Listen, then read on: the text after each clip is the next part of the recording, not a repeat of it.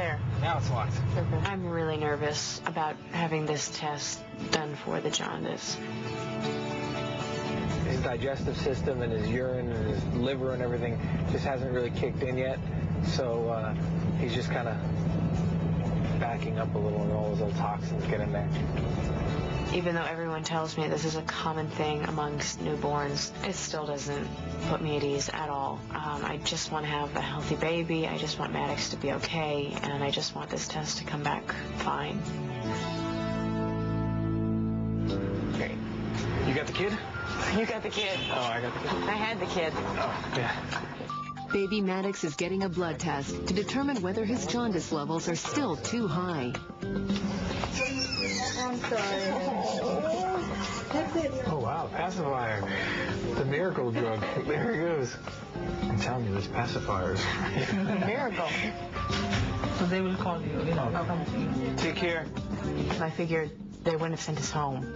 If it was so bad, they wouldn't have sent us home without any antibiotics or the blue lights or anything like that. It may come down to that, but the prescription for today was just put him out in the sunlight for 15, 20 minutes and start giving him as much food as we possibly can. Every time I see him get a shot. But he took it like a champ this time. He was great. It went a lot easier than I thought it would. Ready? I'm ready. Mackenzie's sister and cousin are already there when the family returns home to wait for the doctor's call about baby Maddox's jaundice. I think Maddox looks like Mackenzie. He has her nose, I believe, and her little heart-shaped lips. And he has a full head of hair that he didn't get from his dad. He's okay. Yes. Dr. Severin. What'd you say? Bilirubin is a little higher than yesterday. I don't know if that means negative, if that's bad or good. But she said she wants to see him again tomorrow, and she said we need to supplement him with formula. I'm a little disappointed because, you know, we tried our best to keep him in the sunlight a little bit yesterday and to get him as much feeding time as possible. And you hope that those things would progress. Did she say at all about how do we do the supplementation? Or No. I think just like we described her in the hospital, that we were doing a little bit of formula and whatnot. Okay. So. What? And we should probably get him in some sunlight.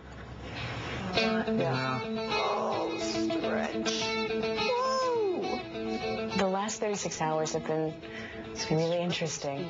I don't know, I was expecting to just come home and stay in bed most of the time and not do anything really, but we've had so many people coming and going, and now dealing with this whole jaundice thing. I wasn't expecting to have to go back to the hospital, and now having to go back again tomorrow, and there was so much that I wasn't expecting. I feel like, I don't know, I've made an incredible transition here in my life. It's just the beginning of a very long, never-ending spiral called parenthood. He's totally changed the family in so many different ways, and not just even with me and Seven, also what I see with my family. I see so much love coming from them for this little boy, and it's just such a beautiful thing to see. He's just made everything wonderful. When I think about if it was what I expected it to be or not, absolutely no. It's not what I expected it to be. Once you have a child and he comes out, anything you thought you knew before, you realize you don't know anything.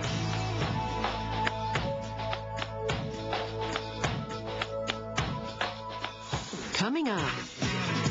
Hey, squiggly pants. How long will it take before baby Maddox finally gets over his jaundice?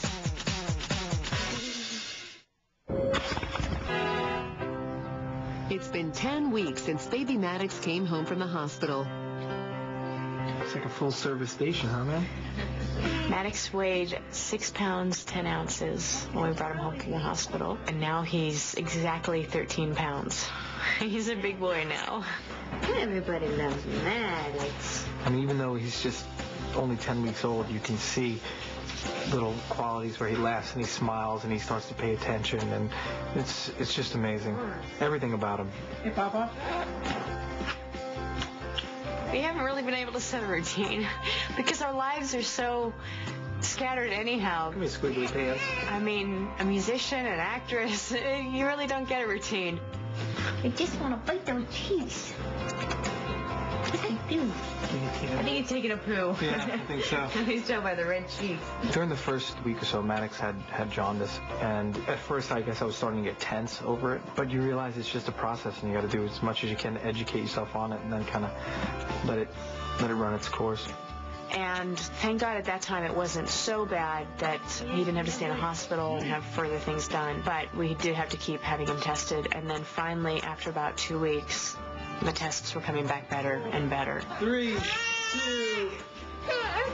And then I went back and forth between breastfeeding and pumping so that Seven could give him a bottle. And now I'm going to start, I think, weaning him off a little bit. I'll try to get him to sing. Make noises. Yeah, I will definitely be going back to work in a matter of a couple weeks. And I want him there with me so badly, but I'm very torn because I don't want to take him away from his environment. I'll see how it goes the first week, and if I absolutely can't deal with it, then yes, he will be coming every day. It's okay. I think he's going to have a very unique existence because it isn't going to be the normal 9-to-5 mom and dad. Give your mom a kiss. We started out with 4 dogs when we brought Maddox home from the hospital, and unfortunately, one of them became very snippy. Say hello? Say hello? Buddy, one of the little chihuahuas, actually ended up biting me and biting a couple of people, so I thought that's just bad news because he'll end up biting Maddox. So we had to find Buddy a home. The other 3 have been great. Everything's feeling slow. Today is a big day because Maddox is going to the set for the first time where his mom works. Today we are going to go over to Passions, and Maddox is going to meet all of my friends over there, the cast and crew.